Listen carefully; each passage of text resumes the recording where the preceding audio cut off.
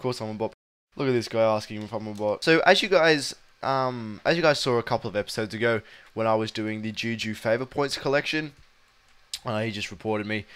So there goes my account. But yep, so pretty much, if you guys remember, I did insert the Lord of the Rings little sound clip in there, and what happened was I did use the 2,000 favor points, but I wasn't actually under the effect of the Juju Hunter Potion, so I effectively wasted all of the 2,000 favor points. And the reason I'm doing this is to get the Eugene seeds, and then after growing the Eugene seeds, I get the Eugene herbs, and I use those Eugene herbs with the Marble Vine, and you create the Juju Hunter Potions.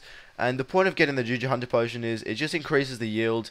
It just increases the yield of, I guess it increases the yield of when you gain herbs and things like that. So you just get a lot more herbs doing farm runs, and that just means you get a lot more profit. So that's the main reason why I'm doing this. And this time I'm actually going to use my Juju Hunter Potion and collect my favor points, or I guess collect my seeds. But yeah, so that's what I'm working on right now, and I thought I'd tell you guys a little bit of a story that happened last night. Now, last night I was streaming Nex, and sometimes when you stream bosses such as Nex, people tend to jump on the stream and they try and crash you. And you know, this happened once. It was Trent, myself, and Hermione. We were all I believe it. I call him Hermione, but his name is actually Homie. But yeah, Hermione it is. But last night we were on stream and we're killing Nex. I managed to hide the world correctly. I turned my private chat on friends only. I left my friends chat, which I'm in now. I left that. I also left my clan chat, which I'm still out of now. And I've only recently just joined my friends chat, so I wasn't in my friends chat. But this one guy came in and he managed to crash us. Now the thing was, we managed to hide the world for at least 12 kills before that. And in those 12 kills, we didn't really get anything spectacular, but we did obviously make money because it's Nex. You generally make more money than you lose. But we were fortunate enough to make quite a bit of money before that. And you know, this guy decided to come in. We obviously knew that he was watching the stream because he said, "Hey, stream," and he came in with full. I'm not quite sure what he came in, but he had Scrimshaw, he had the auras, and he had max DPS gear. And the one kill he came in and managed to get 200 experience more than Hermione. So he only had DPS Hermione by 200 experience. And he managed to get a Virtus Mask Drop. Now, I do appreciate that it's only a Virtus Mask Drop, but I found it actually hilarious that the chances of us getting crashed by one guy for one kill, and that one kill results in a drop, I just found that hilarious, because obviously it's so unlucky for just one kill. And we also considered jumping into a friends chat and using loot share, but you know, I was thinking we're probably not going to be getting a drop, because what are the chances, you know what I mean? But yeah, so that happened. We lost. It was 7.6 mil, which was, you know, it was more than a 2 mil split each. It was between 2 and a 2.5 mil split. But you know, that's only 2 mil towards the series, which is like half an hour at QBD. So it only really wasted half an hour of my time. So I'm not really bothered, to be honest.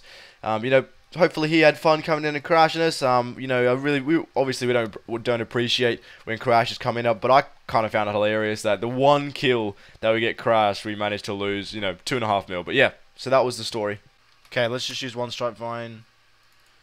Yep, so the common Drygores have been warded off, and all I've got to do now is use another Juju Hunter Potion,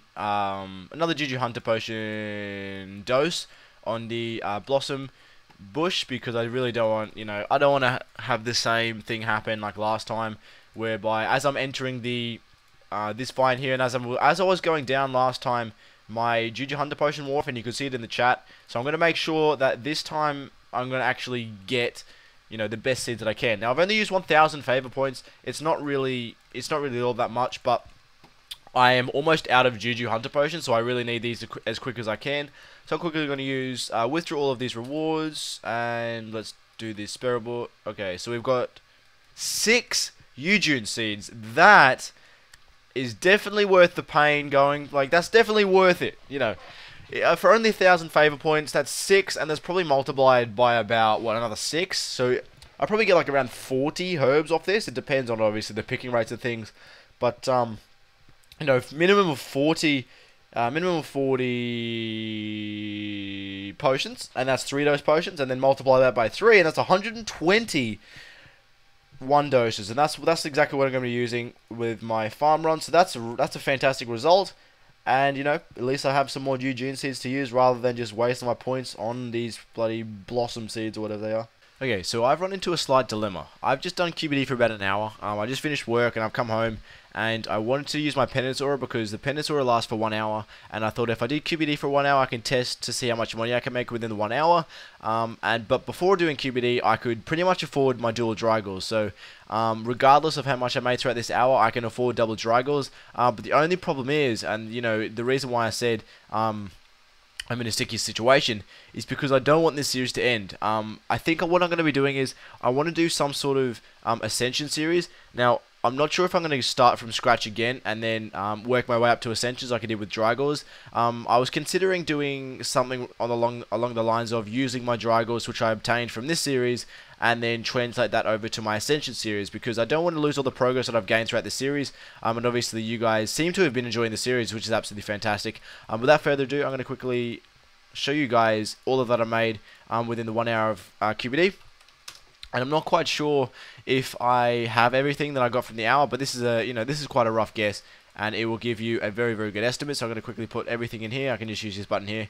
I did make about 6.8 mil in that 1 hour, but I think, no, that seems about right. So I did make about 6 mil in that 1 hour, which is I can't see there are any faults here. So you know, QBD is absolutely amazing money. Without all the other drops, it's about it's minimum. It's a very, very the lowest amount of money you'll make an hour at QBD is 2 mil. You will never make anything above anything below 2 mil an hour at QBD, which is absolutely fantastic. And I'm going that off the Royal Dragon Hides and the Dragon Bones, as you can see here. If you combine those two, it's 2,057,000 roughly, or maybe 58k. But that's, you know, that's the very, very minimum you'll get. That's not even including the Royal Bolts. So I did manage to get about nearly 6.9 mil in the 1 hour of doing QBD, which is absolutely fantastic money. Now, I'm going to do the scary thing. I'm going to price check everything in my bank that I've gained from the series and see if I can actually afford the double Drygore. So I'll be right back. So I've had a slight change in my plan. I'm going to quickly sell all of these items I obtained from QBD for the past hour. And then after this, I'm going to give you guys a massive price check of the Dry Bank to Drygore series. And I think I'm just going to buy the Drygores. And, you know, that's probably going to be the series over. So the current price of a Drygore main hand is 55 mil. And it's actually decreasing by 500k on the daily. So if I quickly do a quick price check of all of my items in my inventory right now, I'm going to put all the items in. If I actually take out the Drygore Longsword, I have 64.1 million GP. So if I sell all of this, I can actually afford the double Drygores. A lot of the things that make up the majority of my wealth right now is the Armadillo, like the full Armadillo, and I have used the full Armadillo to acquire the majority of my wealth. I did use full Armadillo to do Frost Dragons and QBD. My Abyssal Wand was also quite. It's helped contribute to a lot of my wealth as well, but it hasn't been as significant as a full Armadillo, because my full Armadillo has been through. It's been with me through my Frost Dragon journey as well as my QBD journey, and my Abyssal Wand has only been with me through my next journey. And my herb runs as well has been a massive part of the Dry Bank to Drygores. If I was to recommend one main thing that you guys do, if not even if you're just going for Drygores, but if you're going for anything, I recommend doing herb runs, because it is absolutely beast money. Potion flasks are another thing, not as good as the herb runs, but I definitely recommend doing potion flasks every day. Battle staves aren't too much of a big deal, but obviously crafters that are going for 99 do want a cheap way of getting that 99 skill cape, and you know, just for the max cape and things like that, because doing battle staves using through the air battle staff method is a quite effective way to get 99 crafting. It's quite cheap as well. Well, at least it was when I did it. But yeah, you know, there's only a few items in here. If I put my offhand Drygore Longsword in, I'm only 300k GP off of 100 million GP obtained during the series, and that took me about 3 weeks. So that's an average about 33 million GP a week, which is, you know, it's not too bad in my opinion. 33 mil a week, you know, in comparison to a lot of different other methods, I guess it's quite good. You know, I'm very proud of my achievements with this, and if I combine my wealth with this on my alternate account, now this is all been from scratch. I started with nothing, or pretty much nothing, just apart from a few auras and things like that. Now, what I did was I put all of my money on my alternate account. So not only do I have 99 million GP on this account right here, plus all the other stuff in my bank, like including my Serenic and things. I'll just show you right here. I've also got all of this stuff, like my Serenic, Completionist Cape, all this good stuff, as well as my Bandos I've even got here. And I don't really have anything else that's much that's really worth anything, but everything's on my alternate account, so I might actually bring that over. Oh no, I'm not going to do that just yet, but yeah. So basically, you know, 100 mil gained in this series, which is a massive achievement. I'd just like to give Master Kyle a quick shout out here. I was editing the Drybank to Drygores episode 8, and he, as soon as I logged on, he said that he was I think he said he was a massive fan or something like that, which is crazy to, obviously having around 400 subscribers. It's nice to get some sort of PM from people that watch my videos and appreciate the, you know, the work that I put in and the content that I create. It really does mean a lot. So I'm just having a little chat with him now, and it's come to my attention that he's starting his own little Road to Drygores series, which is awesome, you know. And it's good to see that people are kind of taking the series, and so not taking the series, but they're watching the series and they're learning from it, and then they're putting it into their own sort of use, and, you know, and benefiting from it. And, you know, as long as one person does it, I'm happy.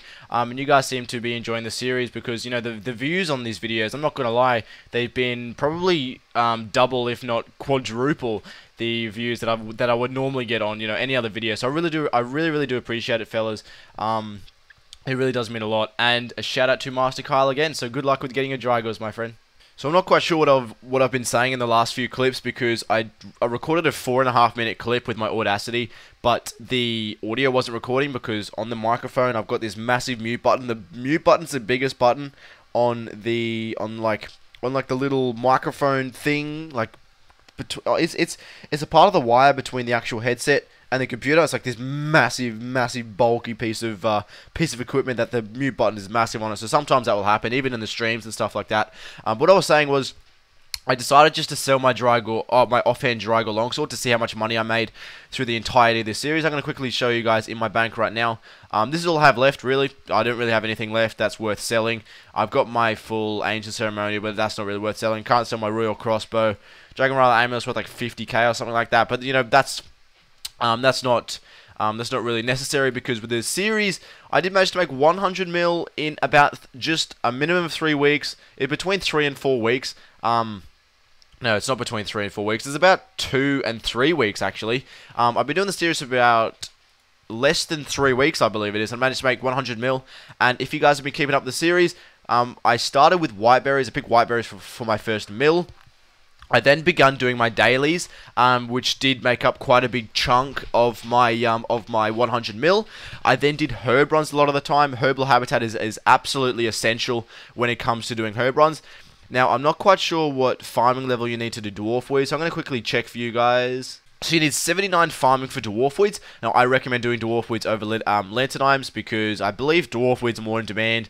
Lanternimes you only use for I guess they're used for overloads, but I recommend doing dwarf weeds because I made a bunch of money off them. So if I was to recommend any stats to you guys, I recommend getting about 80 farming, 80 base melee stats. If you can get 70 or 95 prayer, I'd probably just start with 70 because 95 is quite expensive. Also, if you have 85 dungeoneering, you'll be able to do frost dragons, and that's absolutely brilliant GP per hour. If you just did frost dragons for an entire week, I'm sure you would be able to make 100 mil.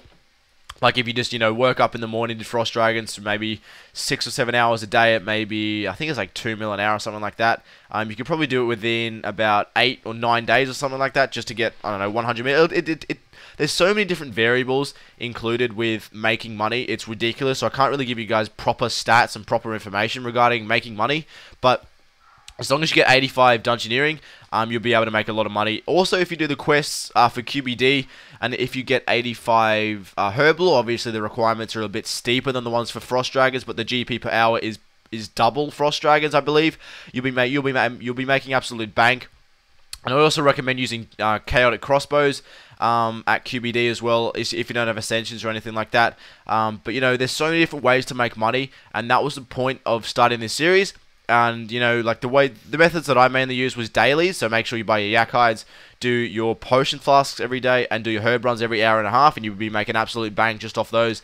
As well as doing, I did a little bit of next, Didn't make too much money off next, but my main source of income, well, the couple of main sources of income were QBD, Frost Dragons, and just my dailies and things like that. So that's how I made the 100 mil. I may as well finish the series off, but right here, so I'm going to quickly try and buy my double Drygores right now. Hopefully I can afford them. If I can't, this would be a waste, but I'm going to quickly, I don't really care how much I buy them for, because the point of the series was just to obtain dual Drygores, so I'm going to see if I can buy them real quick. So there we are, fellas. That's the end of this series, the official end of the series. I believe the Drygore longswords are the most expensive, so I decided to get those, you know, these two. So I'm going to quickly go and collect these Drygore longswords, and that will mark the end of this series. So I really do hope you guys enjoy the series, and I might throw a few clips in after this one. But I have 9 mil spare, which is absolutely fantastic. So there we are, fellas. They're the dual Drygores. I started with nothing. Worked my way up through Whiteberries, Frost Dragons, dailies, and that includes like Yak Eyes, Potion Flasks, Battle Stars. I did Herb runs. I did Frost Dragons, tons of Frost Dragons, did QBD, I did Next, I did, you know, a bunch of different bosses, just to show you guys how you can make, how you can make 100 mil starting from absolutely nothing with reasonably low stats. I believe they're actually mid-level stats. About, if you have 80 combat stats, as well as 85 dungeoneering and about 80 farming, you'll be able to make as much money as I have. But it's also really, really important to do quests and things like that, because it unlocks so much of the game that's so useful. It's actually ridiculous how useful it is doing quests. So, you know, apart from that, guys, hopefully you enjoy the Drive Back to Drygore series. I want to do an Ascension series whereby I don't think I'm going to start from scratch again, because I've already done that. But in the future, because this series, you guys seem to take a really, really big liking to this series, I might do one in the future, but let me know in the comments below.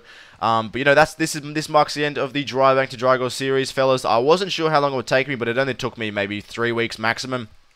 But I do want to get Ascensions next, because Ascensions are the best crossbows in the game. I'm about halfway there. I think I have about 200 mil worth of items, or 250 mil. I might do a price check in a bit. But I would do want the best gear in this game, and that obviously includes Serenic and Ascensions and Scrimshaws. Obviously the tier 80 or tier 90 gloves, whichever the new Manic gloves are. But they're for melee, of course. But obviously I want my level, and I want all the best gear you can have in the game. So I can do Rise of the Six, I can do Nex, maybe even Solar Nex.